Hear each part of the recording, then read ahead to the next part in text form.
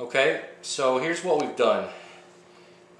We've now prepped the CPU dies right here and the VGA die, or graphics processing unit, with the Arctic Silver. Took a dab on it and used just a regular card to apply evenly. I've got the thermal sensors in place. I'm going to raise that up so you can get a good view. The next step is to apply the liquid cooling blocks. These are Koolance. They're going to go like so on top of there, but first you have to remove this plastic. So as you remove that, you see it's highly reflective, and we're going to be very cautious when we place it down as to not sandwich the die. I'm going to just rub a little sideways, left ways to make sure we get a good thermal seat. Also make sure I don't feel this wire here. So far it feels pretty good. Now that that's done, we've got these crosses already kind of prepared. The screws are loose.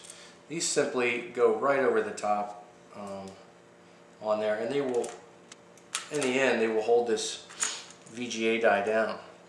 So I'm going to just apply pressure, loosen these screws somewhat until I see, for me to put on the original CPU clamps on the system. So now that they're on there, I should be able to rotate this board up with that in the position there. Just keep going and start getting the clip in the right place. And where's this one at here?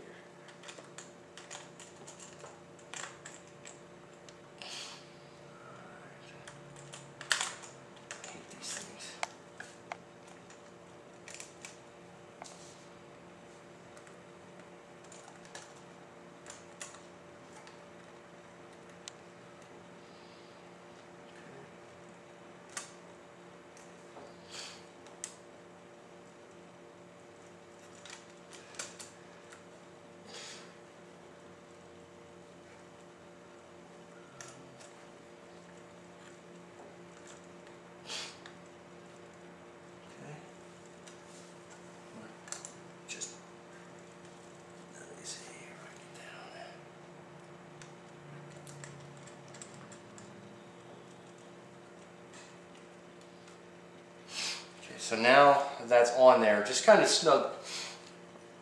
And what it should allow me to do is actually position my VGA heatsink back in the right place.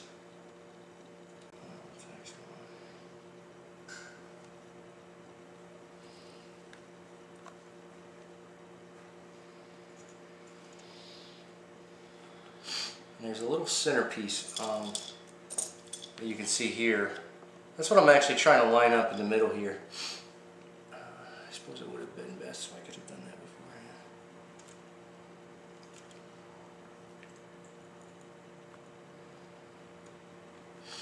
There we go. Now that that's all lined up, you can see there the center hole's aligned. It's just a little pin that lays down in that hole.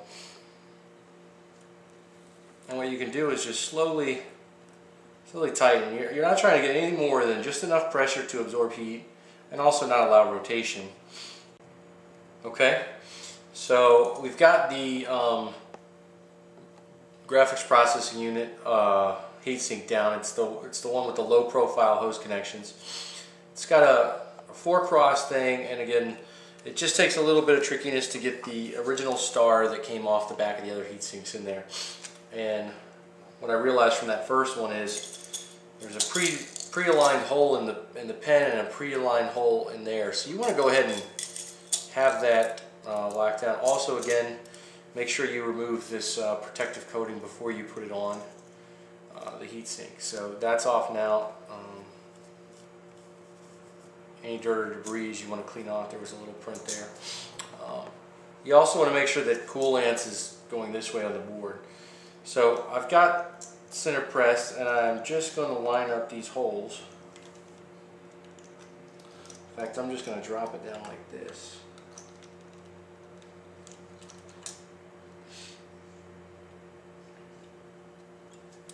And then as I do that, I've got the thumb in the hole. I'm going to flip up the board so that I can see those pieces. And I'm going to one by one just try to grab each of those little pegs. So there's the top one on that side, top one on that side.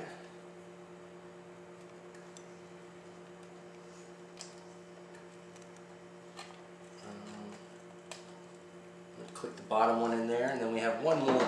It's always the last one that seems to kind of be the trickiest. So don't fray if it takes a couple of times to get right.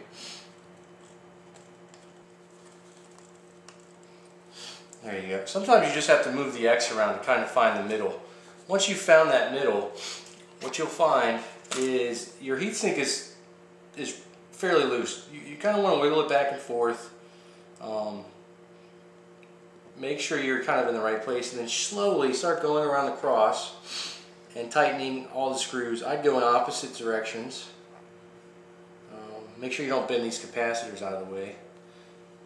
And as you do that, you can actually feel the spring tension here.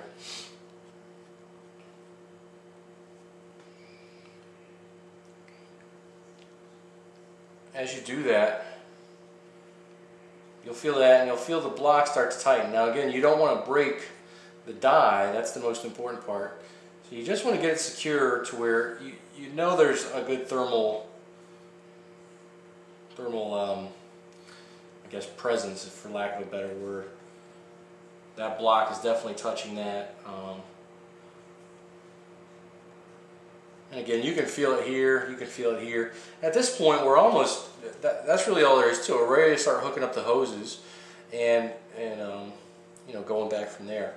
But that's the basics of it. You reuse the original 2 star clamps. Now that they're on there pretty good. Get the right amount of tension, but not too much. And there you have it. It's attached.